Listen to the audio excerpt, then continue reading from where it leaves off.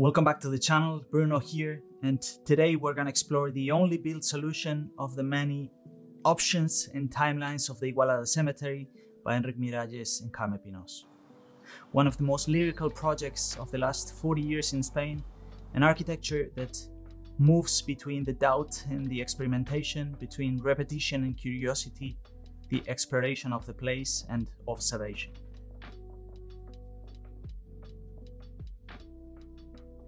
One of the mistakes some could do would be to see their work just as plastic expressionism, because their architectures and references are very wide, crossing from other disciplines and born from pre-existence, location and intuition, a consequence of a continuous search. Enric Miralles and Carme Pinos would meet while studying in the University of Barcelona, and after working several years for other studios, they would open their own practice in 1984. At this point, in the beginning of the 80s, the country just transitioned from a dictatorship to a democracy, and it's in need of plenty of new construction, especially public spaces and public equipments, to get up to date after many years of neglect. Their first build projects were either public competitions or direct commissions. The Igualada Park and Cemetery project is published in 1983, and they are selected in April 85 as the winners, although the construction won't be completed, to say something, until more than 10 years later, with some relevant changes, mainly due to budget limitations. Miralles was one of the most relevant, interesting and exciting architects from his generation. His universe and his creative output was unmatched. He also had a very wide range of tools coming from different disciplines, like philosophy, painting and photography. He attracted the attention and didn't shy away from the spotlight. If he had the time, he would have probably reached the levels of recognitions of Gaudí, even outside the academic circles of architecture. Carme Pinos, on the counterpart, is a more rational architect who placed herself consciously a bit more in the shadow of this partnership publicly. But make no mistake, her contributions to the projects was invaluable, and the quality of her architecture is as well outstanding. She actually just received the 2021 Spanish Architecture Prize. Her architecture starts from a thorough study of the location, intuition and deep observation, sometimes a limit, sometimes topography, to generate the narrative, sequence and rituals of the uses. They had very complementary personalities, and this partnership produced great projects during the 7 years it lasted. For me, this is one of their best works, or at least the one I connect the most with. Before I go into the project itself, let me take you through their methodology and some of the references and influences visible in their work. On their day-to-day, they mostly worked and developed the projects from the plan, and they believed the plan articulated the spaces and said more about the ideas in the project than the sections, although these were still present in the process, together with small models of the projects. They didn't produce axonometries or any kind of 3D visualizations unless they had to submit material for the competitions. If we look at the plans, we won't see any overarching grid organizing or unifying the whole project, but more a succession of small parts articulating the spaces that follow the dialogue and the small stories each space would enable and create. The same thing could be seen in the way Miralles used to photograph the locations for the projects. He used to do 20 or 30 pictures of small portions of the view and put them together in some kind of collage. The intent with this approach was to be able to capture different points in time in the same location, focus on the individual element and consider it a part and a whole, and to break the central perspective point. This same approach could be seen in the David Hockney collages as a very direct inspiration, but not only, also in Dadaism or Russian constructivism. Several elements placed together at the same time, and sometimes different versions of the same element, which takes me to another very important concept in their architecture, the structure of time in the projects. If you see any of the conferences or read interviews from this time, you will see they treat the projects as an iterative and non-finishing process that would go on and on, searching for questions and keep evolving across variations. The build project is not a final result, but another one of those possibilities and iterations of the development, and a final accumulation of the explored possibilities. They don't consider the build project as the best, and they're definitely not privileging this solution over others. The doubt in regards to the question of what the best solution is and what the final solution is always an open end, and the process would continue even after the project has reached its new life with the end user. In regards to the same point of time and the projects, they would also consider pre-existence, even if that element in particular that was once part of the location is not there anymore. They avoid privileging the current state of the location over the past state, and they see the place as a continuum. The place as a now and before it had what is currently in it, and before that, like an accumulation of all the states, and considering them all equally relevant for the proposal and potential solutions. Also, their architectures were born from the observation of the place and study of the location, the topography, experimentation with the limits, what the place is before their intervention, and sometimes even built from the outside, forgetting the final form and building the project from the intuition with that sensibility, but at the same time taking the freedom regarding the geometries and graphic representations. Because they produced beautiful and very condensed plans with lots of information in them and very non-hierarchical regarding the lines and their representation. It was a competition they do together in 1985, and they worked together on it until 1989, but it was completed after their partnership is dissolved. According to Carme Pinos, the poetic and rhetoric present in the project reflected more Enric's approach to architecture. And in a way, this project enacts their methodology, because that afterlife of the project that I was referring to after it's been finished, and that never-ending process of the architect in the project happens here, with over 10 years spanning from the competition to the last completed construction phases, even considering it was never fully completed like on purpose. When they win the cemetery competition in 1985, they use the money prize to go to Sweden and visit the woodland cemetery by Asplund and Leverens, as well as the other cemeteries that Leverens built on his own. Their cemetery proposal focuses on the relationship between the cemetery and the location already from the beginning, on the ambiguity of the site, dealing with the building and the landscape at the same time, on how the people could use that space more interestingly than forcing the users to use it in a specific way.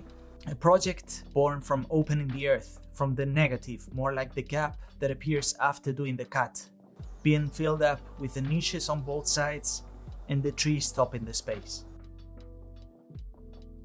Here's the main axis. From this point, the split of the levels can be seen. The chapel and the service building next to the entrance, and a hint of something else happening there.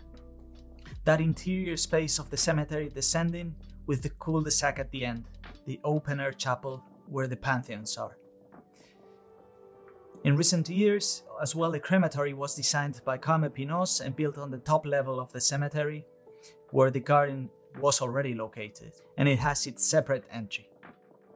The Spanish cemetery has niches. Instead of burying the coffins, they are commonly placed in wall-like structures. In this case, the niches lean against the hill like a retaining wall, organizing themselves in banks at different levels.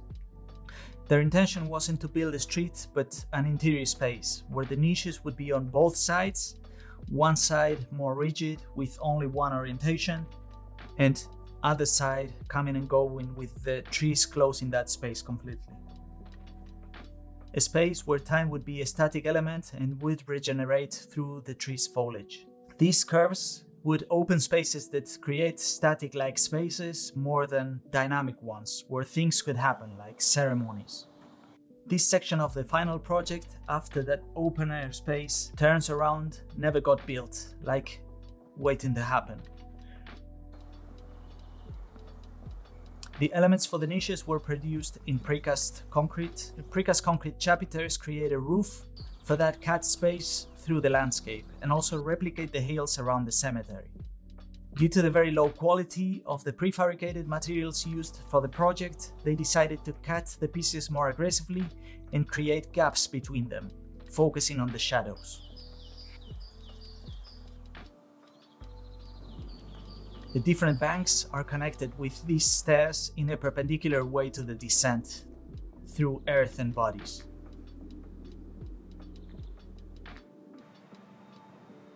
This was, according to Miralles, the space that defines and resumes the whole project. A functional space partially buried, trying to find the equilibrium between a straight opaque skin to the outside covered in precast concrete elements and a curved wall built with glass bricks and natural light coming from the top.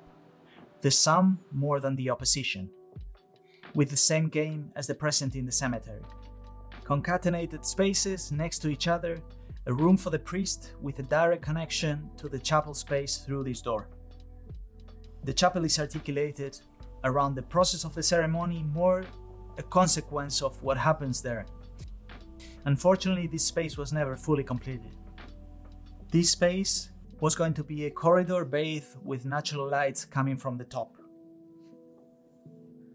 The triangular shape, almost or partially buried. The ceremony would happen facing the light coming from those skylights and leaving the sanctuary on the corner. Generated more from what's outside than what's happening inside.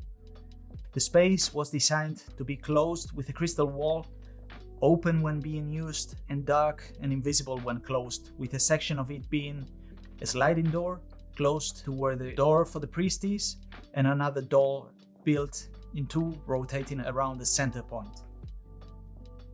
The two beams supporting the roof structure of the chapel. The space was designed to have no supports at all, and this cross was the only religious symbol visible. Adjacent to this triangular chapel, the stair connecting these spaces to the park on top.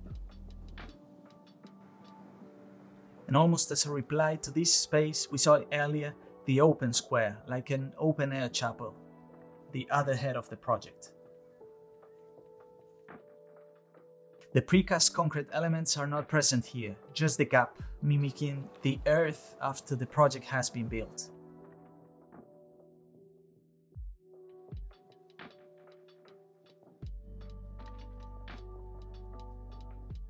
The initial request to build a park cemetery was always present, but from 85 to 87 significant changes are introduced in the project.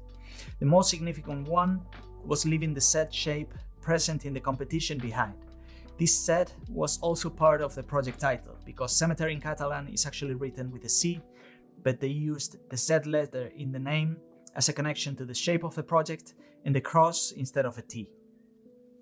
Anyway, in that continuous repetition of the process that I was mentioning in their methodology, the project went from the Z, splitting construction in several phases, to the final solution seen in the build project, the S. The competition proposal designed the burial sequence to happen in the chapel, then the mourners would walk through bridges over these cuts and descend to the burial point through stairs. The open square, that end of the path I just mentioned, present currently, was not in the project yet. The service building is located at the same position and its relation to the chapel is the same with the opaque skin. The chapel remained unchanged across time, but the initial distribution from the entrance was a bit different. Instead of that static shape of the back built in the final solution, it had more like a roundabout, splitting the ways in two paths with the cross lines.